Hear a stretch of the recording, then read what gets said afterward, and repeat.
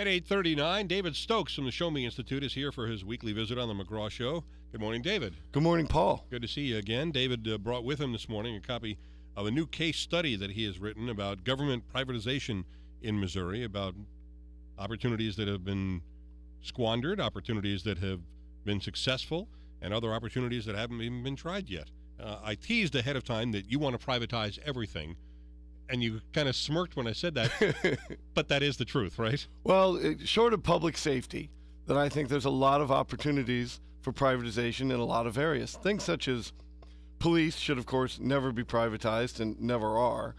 The one thing that I'm opposed to privatizing that sometimes is in other states is jails and prisons. I think that's a mistake and not a proper use of the private sector. I agree with you. Privatizing jails and prisons means in order to have those companies continue to make money, you got to keep arresting and jailing more people, and we have far too many people in jail in America right now. Well, I completely agree with you, and the problem with prison privatization is that the incentives that make privatization work in all these other fields break down at that one, as you just explained. I can't say it better than that. So it's outside of public safety and fire departments, and we shouldn't privatize fire departments. And I think we should reform our fire services in Missouri, but privatization isn't a part of that. Okay, so what would come under the heading of things that should be done by private enterprise that are now being done in the public sector? Well, there's a lot. I think recreation management, which is to say nobody wants to sell the parks, but to manage the city pools, the municipal golf courses, the tennis courts that are within those parks. Oftentimes that can be outsourced to companies that specialize in running golf courses. And that's sort of the lead story in one of the op-eds that accompanies this, is that for people who've been golfing in Forest Park for a long time, I don't think anybody would say that the golf course was better back when the city ran it before it was privatized in the late 1980s. It is so much better now and got better rather rapidly after they outsourced it. They didn't sell it, of course. They outsourced it. And there are just many examples like that. Let me just stop you on the golf thing. I'm not a golfer, so I'm curious about this. What made it so much better? Did it become more efficient? Did they serve the customers better? How did it get better? Well, I think all of those ways. I think the people you would recognize is that the private company, in an interest to make money, now that they're paying rent to the city to operate this golf course each year, they want to make money. So they put private investment into the course itself, and just the quality of the course got better rather rapidly. The holes became tougher, the course became better maintained. Did the cost go up for the golfers? The cost went up, but only slightly. I mean, if you took it what the city was charging back in the 1980s versus what you're paying now, sure, it's more, but after adjusting for inflation and it's not a lot more. Okay. The average golfer can still afford to play at Forest Park Golf Course, and they're getting an overall experience that is much, much better than it used to be. Right. And I played both. When I was a teenager, I would play at the old city run course, and I play regularly at the new one now. So, all right, give me examples of other things that are run now by government that should be run, in your estimation, by the private sector. A lot of cities are starting to look into privatizing animal control, and there's been some very successful examples out in Jackson County and Chillicothe. This paper discusses examples from throughout Missouri, not just the St. Louis area. And that's an excellent opportunity to privatize via the nonprofit sector. Not all of this privatization has to be with a for-profit company. There's plenty of roles for nonprofits in it. And there's cities and counties that have contracted with the Humane Society or other local animal rights organizations to run their shelters, and have done this very successfully throughout Missouri. All right, if it's not a money-making enterprise, explain to me what the money flow is there. Is it similar to what it is now, where you and I pay taxes, the government collects it, and then the government passes it off to this outside party, and then they do it? And if so, why do we even need that outside party? It sounds like you're adding that extra step. Well, oftentimes that outside party can do it for less money than the government was spending. I mean, if that nonprofit can come in and do it for $400,000 a year when the city was spending $500,000 a year in animal control, then you've saved taxpayers $100,000.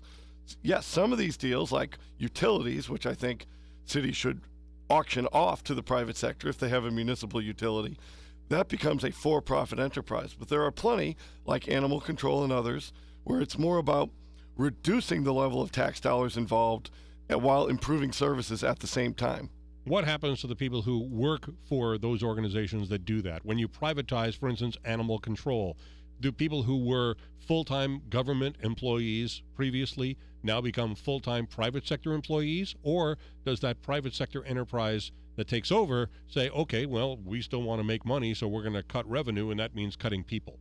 Oftentimes, when you privatize to a for-profit company, be it a utility or fleet management or other things, that company comes in and says, look, we want to keep the expertise that you have for the people who were doing this. So oftentimes they do hire the people who were in the public sector now to the private sector. But they generally have, the private sector generally has less employees than the public sector. So sure, you're going to lay off a small number of people. Oftentimes the laid off employees are then switched to other areas of government service. It's very rare that they're just outright fired, although that does happen sometimes. Does that mean that once they're no longer in the government services, if they move over to the private sector, that they lose all the benefits that they may have accrued as government employees? And I'm thinking particularly about pensions. Well, that would be negotiated on a case-by-case basis with the privatization. I think in many times it would. But if a government wanted to privatize a service and wanted to protect its public employees, it can make things like that a part of the contract. Now that, if you're auctioning off something to the private sector, if you put in things like that, you're going to get less money as part of the deal. So everything's a trade-off there. Is there any municipality in America where the government doesn't do anything except safety?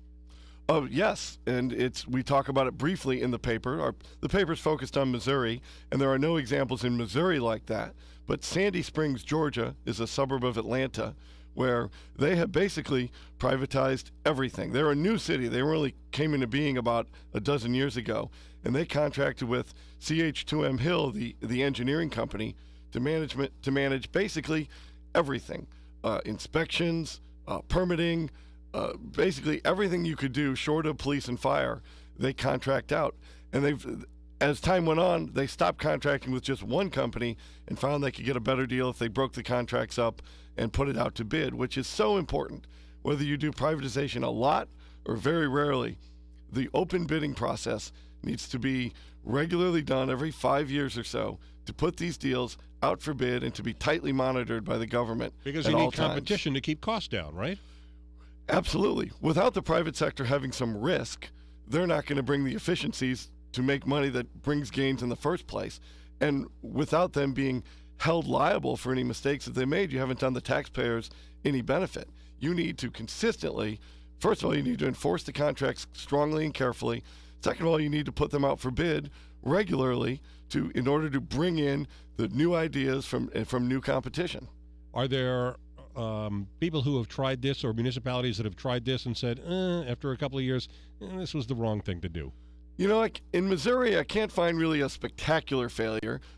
In Atlanta, not Sandy Springs, but a few decades ago, Atlanta privatized its water division, and they didn't properly prepare for it, and the private partner didn't properly prepare for it, and that didn't go well at all. And Atlanta also has some problems with snow removal recently. Right. Is that private?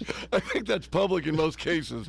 Judging by who was on the TV and apologizing for it was more politicians and not the CEOs of the snow removal companies. I've never seen a city of that size brought to its knees by 2 inches of snow like that debacle a couple of weeks ago.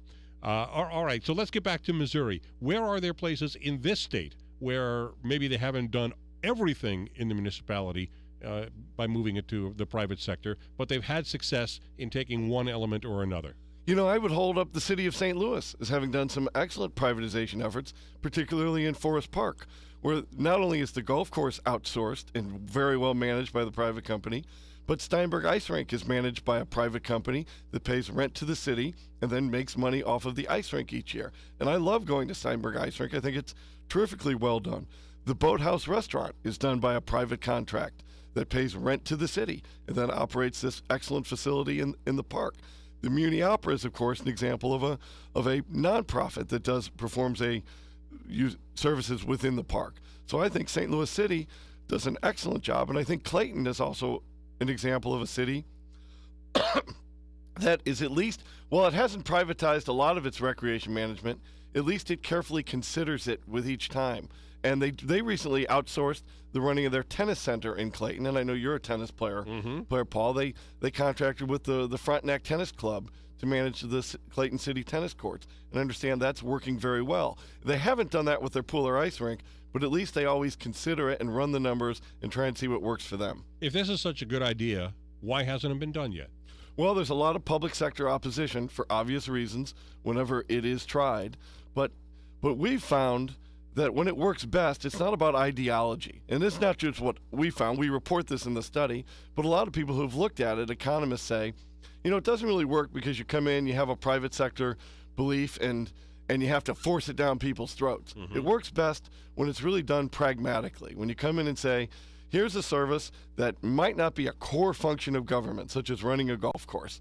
It's not something that government absolutely has to do, like maintaining the roads, doing the local roads. I do think you can privatize highways and bridges through tolling, but like police and fire, that's what governments need to focus on. So when you pragmatically look at other things such as animal control or golf courses or swimming pools or running your city's fleet, running all the city cars, which can be done privately, and you approach it pragmatically, I think you can address a lot of people's concerns. David Stokes from the Show Me Institute. His new report is called Government Privatization in Missouri, Successes, Risks, and Opportunities. Where can people take a look at this? They can find the report at showmeinstitute.org, and we also have a Show Me Sunshine page that accompanies it, which has a lot of transparency with some examples of privatized contracts for people who might be interested in it. And we also have an interview with a local mayor about the question of privatization in his city. David Stokes, a regular contributor to McGraw in the Morning. Good to see you. Thank you, Paul. It's 8:50 at the Big 550 KT.